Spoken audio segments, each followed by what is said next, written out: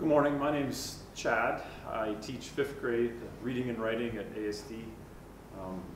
Last weekend before, I was given the opportunity to go to a Vicky Vinton conference in Oman in regards to grammar in the writing workshop. And I really enjoyed it. It kind of put labels on things that I've been trying in my class, in my writing workshop. And I came away with a lot of good ideas. I came back within 2 days and tried some of the ideas, using language with the kids to play with sentences, and it was all about meaning. How do we use punctuation, grammar, all these things to make meaning?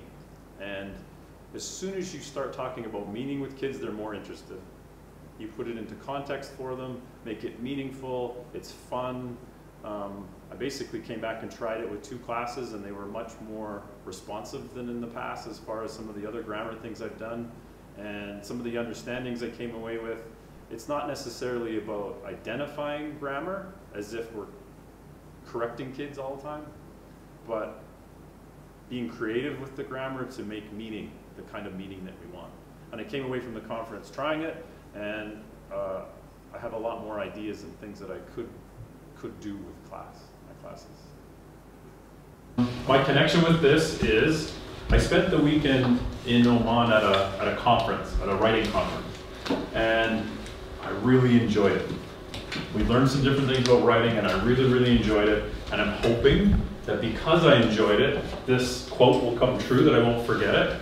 But I wanted to try some of those things I learned, not a lot of them, a couple of them just today, to try to see. So we still have our same agreements in writing right now. I'm going to ask if you have a comment or an observation, that you put your hand up, that you don't call out, because some of this stuff's going to be fun, right?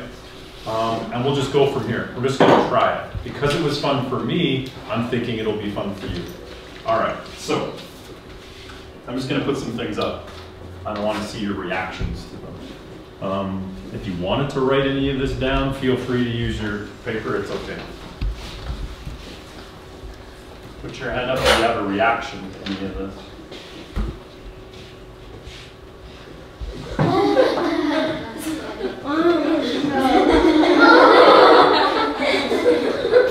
Danny, what do you think? Since the comma is really useful because... Comma is really useful. It actually says punctuation saves lives. Why is it useful? Because it says you're going to eat grandpa. Instead of saying, let's Okay. So I went to the Standards-Based Assessment Institute with Carol Commodore, specifically for physical education. And it was a really valuable weekend to spend some time with an assessment specialist, simply for the fact that it re-emphasises that what we're doing is on the correct path, but it also highlights the fact that we need to have really specific learning targets for our kids to provide a blueprint for not only our teaching, but our activities and their learning. Involving the kids in the assessment process was a big part of the conference, and something that we're really looking forward to implementing in physical education. My name is Berna Hijazi, and I teach Arabic as a foreign language in elementary grade 1 to 5.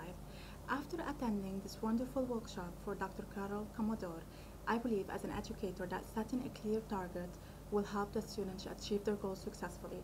From there, each student will have a specific goal to work on in order to improve their learning skills. My name is Gretchen Body. I teach in the social sciences department in the high school at ASD. Specifically, I teach a lot of the IB psychology courses. In Muscat, I attended the mindfulness workshop with Kristen Fort-Katnisi, and some big things that I took away were basically the fundamentals to mindfulness and the way that that applies to education, which is the idea of being mindful, of teaching mindfully, and then finally of teaching mindfulness. Something that was a good recognition was that it's not just about the students being mindful or learning to be mindful, it's about all of us being mindful together, which I think is important to keep in mind for the larger school community, that parents, teachers, all community members are involved in this process. The workshop was excellent in giving lots of small tools for teaching mindfulness. One of the things I thought was most significant was the idea of attention. And giving our kids the time and space to take a moment to recognize where their attention is as they move throughout a very busy day, acknowledging that they move throughout a very busy day, and the idea that attention isn't necessarily in your mind, it's wherever you choose to put it in a given moment. So taking that time and space to perhaps breathe for a minute and refocus and think about where our attention is or where we would like to put it could be really significant for their experience in the classroom and over the course of a school day. Hi, my name is Samar, and I teach AFL in the middle school. I went to the workshop because I really wanted to improve on my assessment. After teaching, there's a assessment that's going to assess student on the learning.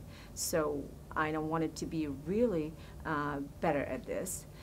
So rubric, it's one of the things that really give a good feedback for student and for me as well. For student to say exactly what he's going to be assessed on and to be expected what he's going to be assessed on, so it's not a mystery for him. And also, if there's anything that he needs to improve on, he can really exactly point at it and know what is the thing that he did not do well, and so on. And for me also, give me a feedback where I need to work better with that student to make his learning, to improve on the learning. So I saw the workshop very beneficial for me, and I'm really now spending so much time on making my rubric detailed and descriptive, where the student see every single thing that has been assigned or he has been assigned on.